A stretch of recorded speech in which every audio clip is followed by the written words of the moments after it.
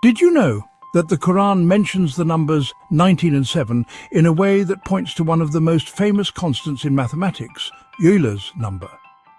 In Quran 74 verse 30 it states, "Over it are 19 angels, revealing that hell is guarded by 19 angels."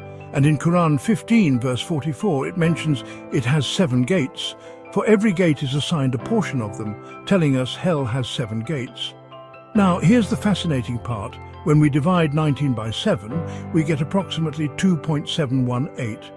That's Euler's number, or E, a mathematical constant that governs exponential growth and decay. This connection between 19, 7 and E reflects a profound harmony between divine wisdom and mathematical precision. Is this just a coincidence or a deeper sign of the Quran's timeless miracles?